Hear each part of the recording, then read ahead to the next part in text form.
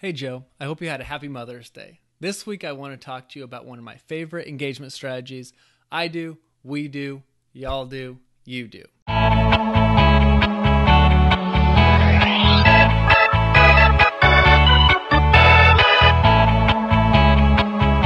During the last month of the school year, it can be really tough to get students to focus on what's really important with the learning. It's really great for some of those more complex concepts in biology. It's a pretty self-explanatory strategy, but I do want to explain it a little bit and also why I really like this strategy, and then just give you some examples from my class. The I do part is just where I'm in front of the class showing the example, demonstrating the idea for them. Then the we do, that's where I'm still doing most of the work, but the students are telling me what to do or giving me the instructions. Third is the y'all do. That's where I step back and let the students work with either table partners or groups where they can teach each other the material.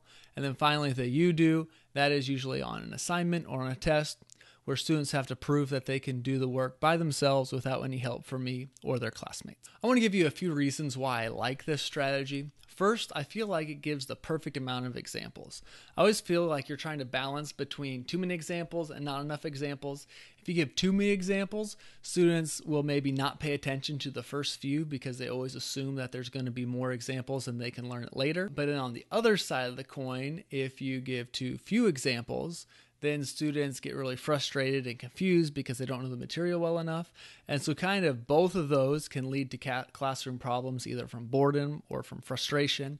And so this really tries to give a good number of examples so that students really focus as much as they can on learning the material and in just the right amount of time for them to do that. Another thing I really like is because it kind of naturally differentiates the unit. Once you show it, you can start to see students differentiate how much leadership they're going to take in the next steps based on how well they know it.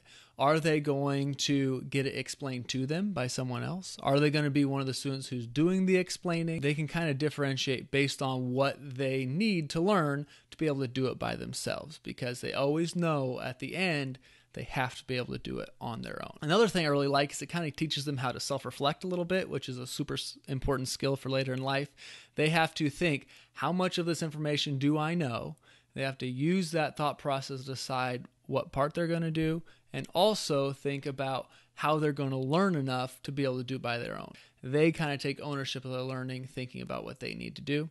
And then finally, I also love the peer teaching aspect where students are teaching each other. I think this is the best way students to learn is by teaching.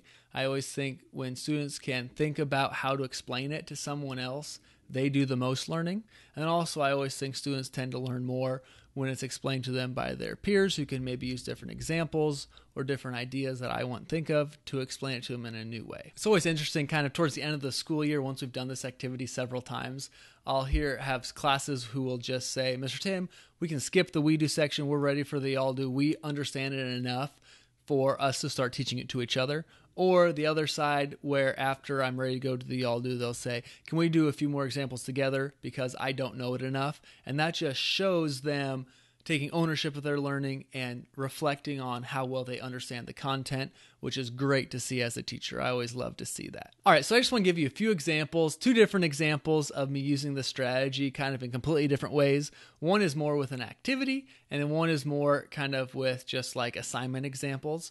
So the first one is during our genetics unit, where we're talking about complex things like replication, transcription, and translation.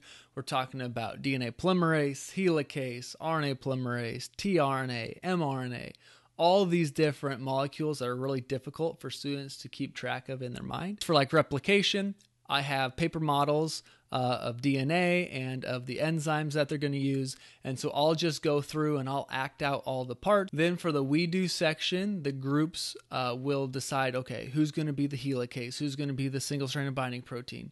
Who's going to help add nucleotides? So each kind of know their role. And again, they can pick their role based on how well they understood it from the notes and the I do part. And then for the y'all do, they just practice it 2, 3, 4 times And when one person's saying their part, the rest of the group is listening and giving feedback. And then for the you do part, I just film them as they explain it. And then I upload those videos to YouTube so other teachers can see some of the activities we do. I can look back at things I've done in the past. But the number one reason why I upload it is so that students can use it as a study resource. The other example I want to share was just from this week when I was teaching absolute dating using the law of half-lives. I did an example in front of the board. A lot of the students kind of picked up on it pretty quick because it is pretty simple. Then for the we do, I kind of tweaked it with maybe a different element we were looking at or different fraction remaining. So they kind of give me the instructions of what to do as I do it. And then finally, the y'all do section, they were working with their table partners with whiteboards where I put an example on the board. They would do it. If both of them were confused, they could find another group to talk to. So again, they're teaching each other, understanding that they're going to have to be able to do it on the assignment and on the test. So they really kind of have that motivation to learn the concept. And then the you do was the assignment, and then we have a test tomorrow, so we'll see how that goes. I think they'll do great because they really embrace the strategy. So for the highlight this week, I just want to talk about one of the things I did in my class, which was pretty exciting. We were talking about stars, and there were 5 main categories I wanted them to know about stars. Types of stars, stuff about fusion, how large stars and small stars go through stellar evolution. Then I also wanted them to know about planet formation. So instead of me just standing in front of the class and teaching all 5 sections, I decided to do a little bit different, try to incorporate a little bit more student choice. So I let the students choose who they wanted to work with. I let them choose which of those 5 topics they want to become an expert at. And I also let them choose how they were going to share that information with the class. For the first time this year, students kind of really embraced the idea and were excited to do it. And they came up with some of the best demonstrations I've seen that I thought were awesome, way better than I would have come up with. The group who was doing fusion, they got paper cutouts of hydrogen atoms, and they showed them combining and the extra leftover mass from the helium becoming energy. Then they also drew a Venn diagram to compare fusion and fission. We had another group who was talking about stellar evolution, who used Jolly Ranchers to show dust particles in a nebula and how they come together to form a star. And then what happens when they do a supernova and the particles explode. It was pretty awesome. I think they just wanted to eat the Jolly Ranchers, but really helped kind of see them take ownership of their learning. And instead of just thinking about the material, thinking about ways that students learn best. The struggle this week is just kind of the content.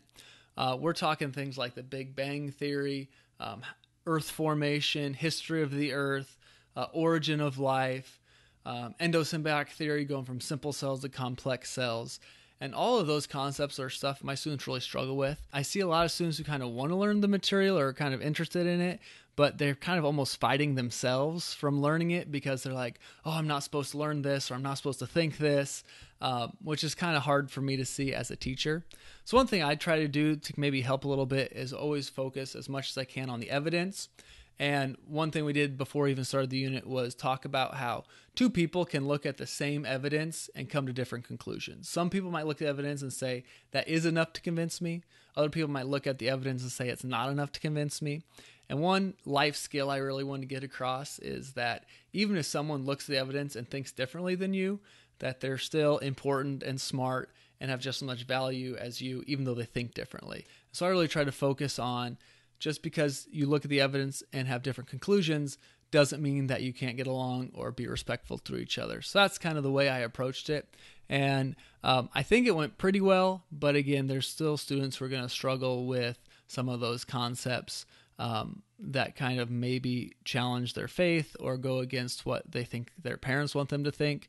And again, my job isn't to convince them to believe something differently. It's just to kind of teach them the evidence as to why science can explain things without supernatural explanations. The activity for the week was pretty fun. I had my students pretend they were fossil hunters, so I came up with this little activity where I had 6 fossils that I wanted them to find the age of. So they had to do the whole lot of half-lives with the igneous layers to get numbers. Then they had to use a lot of superposition and relative dating to kind of estimate how old they thought the fossils were.